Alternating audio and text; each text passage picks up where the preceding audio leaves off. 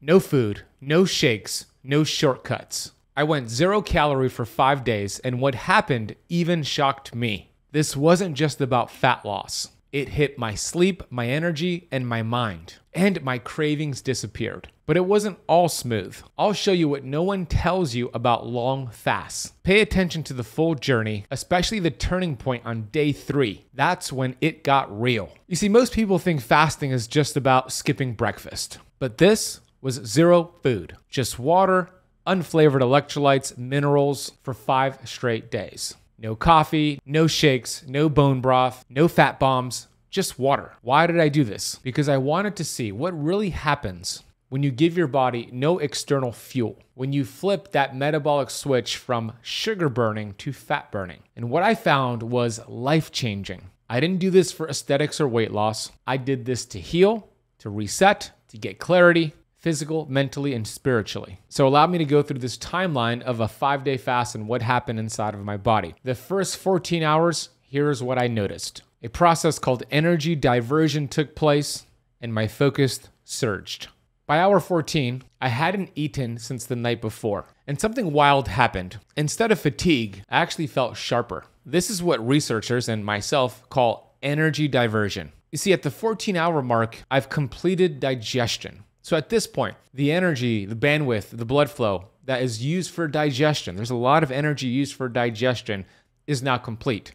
So now I have this energy being diverted to the brain, to my organs, for healing and focus. You see, it takes a lot of energy to digest food. When that process is complete, you have all this energy to use for other areas in your body. I wasn't thinking about food anymore. I was thinking more clearly than ever. See, we don't realize how much energy it takes to process food until we complete digestion and move into a fast. 17 hours into this fast, a process called autophagy kicked in. Autophagy is the body's built-in cellular cleaning system. Old proteins, damaged mitochondria, senescent cells are all being recycled for parts. Human studies from Yoshinori Usimi, who's a Nobel Prize winning researcher, show that fasting triggers this self-cleaning mechanism, which has been shown to extend lifespan and protect against neurodegenerative conditions. This is cellular house cleaning. The body is so smart that when there's not food energy coming in, it activates this process to look for energy. And it gets that energy from damaged cells. It's like Pac-Man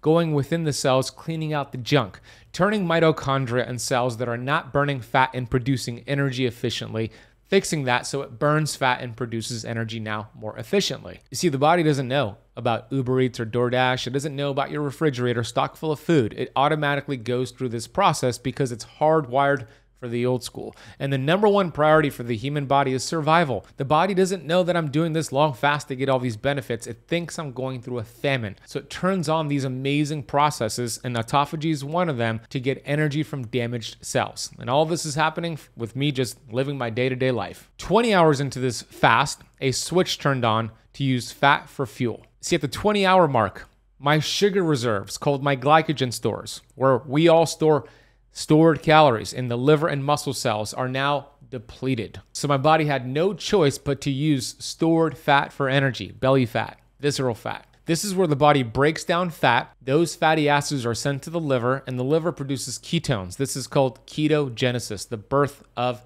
ketones. One of those ketones is called beta-hydroxybutyrate, which has the ability, this ketone body, to cross the blood-brain barrier and fuel the brain and the mitochondria within the brain. Human trials show that just fasting for 20 to 24 hours increases circulating ketones by up to 300%, according to a Nature Metabolism study in 2021. Ketones aren't just fuel. They're actually signaling molecules that lower inflammation, create healthier mitochondria, and support brain function. That's when my cravings disappeared. You see, my brain was running on a rocket fuel called ketones. 24 hours into this fast, there was a growth hormone surge. Studies show that when you go without food for 24 hours, and this is a study from the Journal of Clinical Endocrinology and Metabolism, they saw a 2,000% increase in human growth hormone in men and a 1,300% increase in human growth hormone in women.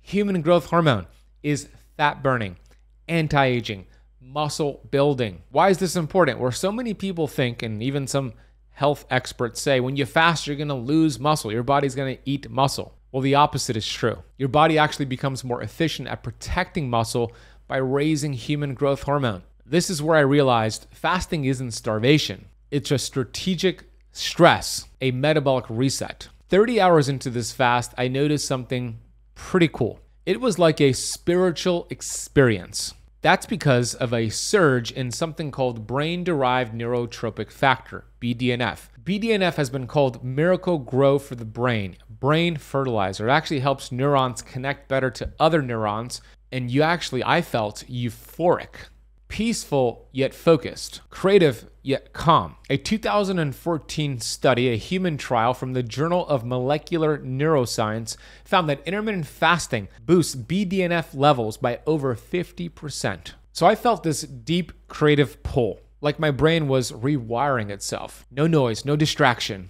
just clarity. It's also when fasting becomes spiritual. You start turning inward. Thoughts slow down. Gratitude heightens. You feel connected. It's no coincidence that every major religion practices some form of fasting. I even remember at this point of the fast, my fiance, which was my girlfriend at the time of this fast, was telling me things like, hey, how come you're not talking to me that much? How come you're more introverted? Because I was with my thoughts. I was present, I was focused, and I was just speaking less because I was in this spiritual experience. Now, 48 hours into the fast, I experienced a dopamine reset. By 48 hours, food cravings, even emotional ones, vanished. My relationship with food started to reset. Why? Because fasting restores dopamine sensitivity. Constant snacking, scrolling on your phone, and stimulation blunt your dopamine receptors, which means you're less happy, you're less grateful, you're looking for more dopamine hits. It's kind of like insulin resistance, but it's also dopamine resistance. But when you fast, you reset them. Researchers at Yale University found that fasting mobilizes D2 receptor site sensitivity. These are receptor sites in the brain that bind to dopamine. This increases baseline satisfaction and motivation. I didn't realize how overstimulated I had been until this moment. Now simple things like water, a walk, music felt amazing again. 60 hours in, I felt a healing pain. This is where things got a little rough for me, and it might happen to you as well. See, at the 60-hour mark, I hit a challenge: low back pain. I was getting this pulsating lower back pain, and I was thinking, what is happening here? I know in the past I had frequent lower back injuries, and my first thought was, oh, this is uncomfortable. But then I thought, the body's very smart. It always wants to heal, always wants to survive. So it wasn't actually a bad sign, it was a healing sign. During deep autophagy, which is again that cellular cleanup process, your body will target old injury sites where damaged cells linger. Researchers at the University of Southern California found that extended fasting triggers stem cell regeneration and immune repair. So you might experience pain in an area that you had older injuries. Maybe it's knee pain, neck pain, joint pain, or low back pain like myself. This isn't an issue, it is healing. Your body is so smart, it's healing that area. After a few hours, the pain went away, the healing was done. Uncomfortable, yes, but deeply meaningful and purposeful. 72 hours into this fast, there was an entire immune system reboot. My ketones were well over 3.0, and I was testing that with a blood finger prick called a Ketomoja, and I'll explain more about that later. And what we have found through research in 2014 from Dr. Walter Longo is that when you complete a 72-hour fast, your entire immune system regenerates. It does this by clearing out damaged white blood cells and stimulating new white blood cells from stem cells. So if you deal with autoimmunity, inflammation, or chronic fatigue, this stage is gold for you. I felt calm, centered, and clean, physically and mentally. This is where fasting stops being a diet and becomes medicine. At the 90-hour mark, I hit the ultimate goal here, which was the 1-to-1 autophagy ratio. Research shows that if you could hit a 1-to-1 glucose to ketones ratio, you're hitting maximum autophagy, maximum cellular cleanup and repair. As a matter of fact, I interviewed Dr. Thomas Seyfried on my Metabolic Freedom podcast in the past. He's a world-renowned cancer researcher, and he has seen cancer cells, tumor cells, literally shrink before his eyes when his patients achieved this 1-to-1 ratio of glucose and ketones. So I tested this by measuring my blood glucose and blood ketones throughout the fast. And here's how you know when you hit that 1-to-1 ratio of max autophagy. You get your blood glucose. Write that number down. It's going to give you the US units, which is milligrams per deciliters, and you divide that number by 18. And then you measure your blood ketones, which gives you the units in millimoles per liter. And if your ratio is 1-to-1 or higher, you've hit max autophagy. So I'll give you an example of how this works. So during this fast, about 90 hours in, I measured my blood glucose and it was 59 milligrams per deciliters. Now, to the average person, you might think, that's hypoglycemic. However, my ketones were surging and my body was running off of fat for fuel. So I took the 59, divided it by 18, which gave me 3.2. Then I measured my ketones, and my ketones were actually over 3.2. They were at 4.1. That is higher than a 1-to-1 ratio. You see, if my ketones were at least 3.2 or higher, I've hit max autophagy, and I got it by day 90. This is where the metabolic reboot truly happens. Inflammation drops. Damaged mitochondria are recycled. Your body becomes a self-repairing machine. Emotionally, I felt detached from hunger, time, and even stress. It was like meditation on a cellular level. I stayed in this max autophagy until I broke the fast at the 5-day mark, which is 120 hours without food. But it didn't end there, because how I broke this fast and how you break a block fast is a fast that's 3 days or longer, in this case 5 days. How you break the fast is just as important as the fast itself. If you do it wrong, you could undo a lot of the benefits you achieved during your 5-day fast. Do it right and you amplify those benefits. So here's how I broke the fast. This is the structure that I would recommend you follow if you go for a 5-day fast. First, what not to eat. See, what happens during a 5-day fast is your digestive enzymes are low. They're limited because your body isn't producing them to digest food. You also have bacteria, good and bad bacteria, that have been starved down. And things like candida, other bacteria overgrowth have been starved down because you haven't fed it with food. So jumping back into a heavy meal to break the fast can cause something called a refeeding syndrome. Bloating or gut distress or even more serious issues can occur. So you want to avoid eating the following foods on day 1 of breaking the fast. You don't want meat. You don't want raw vegetables, and you don't want to eat any grains of any kind. And of course, you don't want to eat processed carbohydrates. You actually want to keep your total protein under 20 grams on that day 1 you break the fast. That's crucial. Too much protein can spike mTOR, this anabolic growth phase, which shuts down autophagy and the stem cell surge you're going to get as you break the fast. We want to stay in that healing window just a little bit longer. So the day 1 protocol that I followed is to go low and slow. Here's what I apply to my Fat Loss Academy students when they break the fast. This is what I teach them to do. If you weigh 200 pounds or less, on that day you break your fast, you want to aim to consume 500 to 800 calories total. If you weigh over 200 pounds, keep it between 800 and 1,000 calories total. This is the only time I'll tell you to count calories because it helps you stay within the healing zone. So here's what I allowed on day 1 as I broke this fast. I had a keto shake, which was light, low protein. I had berries, olives, olive oil. I had avocados. I had cooked eggs, lightly cooked eggs in butter, cooked sweet potato, and small amounts of fermented veggies like kimchi or sauerkraut. I went very slow with that to refeed the good bacteria in my gut with these prebiotic foods. On this day, you could bring back your supplements if you want. I sure did. Your system can now handle them again.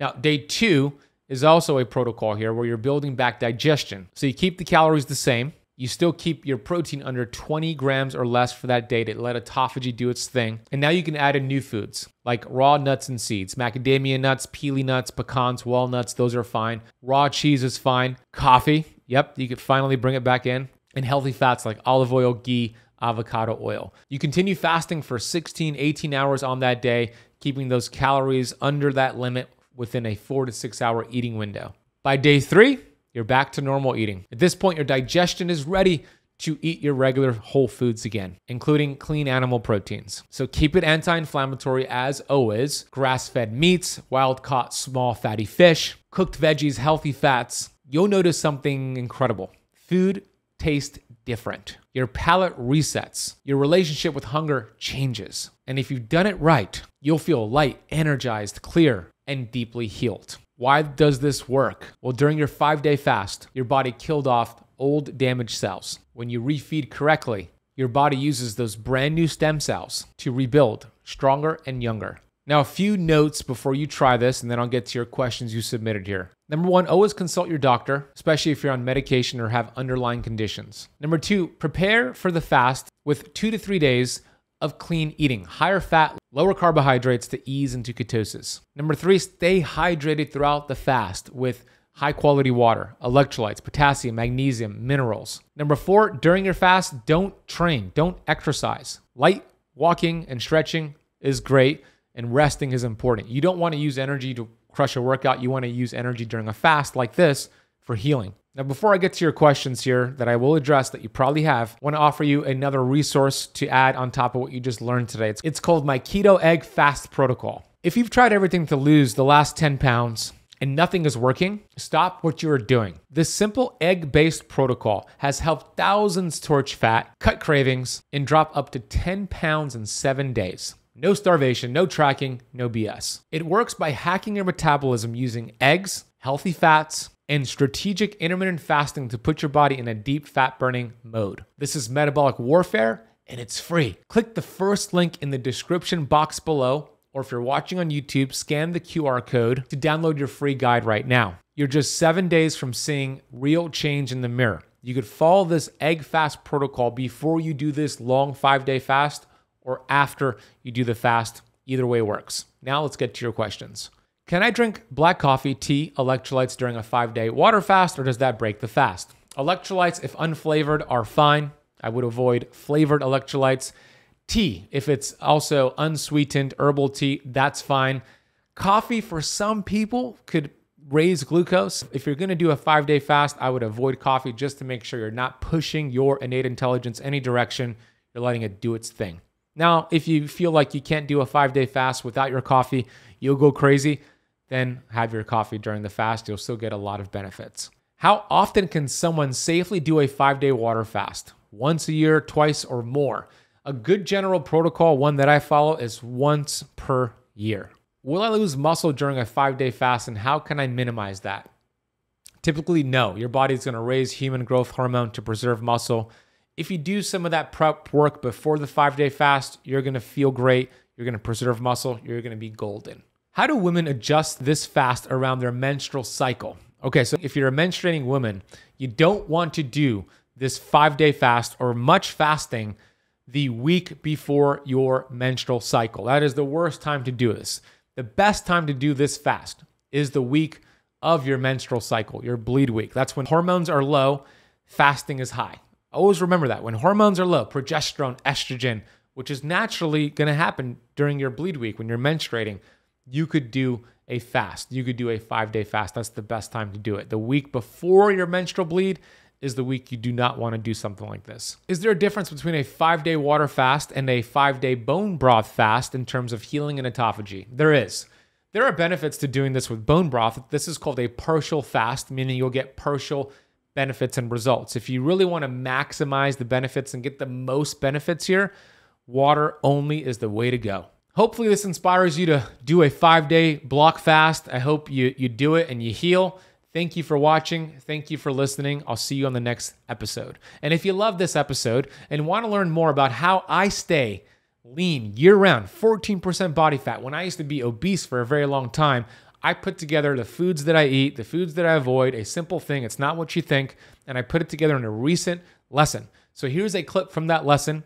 Then click the video on the screen and I'll see you in that next video. Okay, let's start right here. This is the food that changed everything. What I started to do was actually eat more fat to lose fat, but it had to be the right healthy fats. So many people think fat makes you fat. That can be true if it's inflammatory fats, but there's a set of anti-inflammatory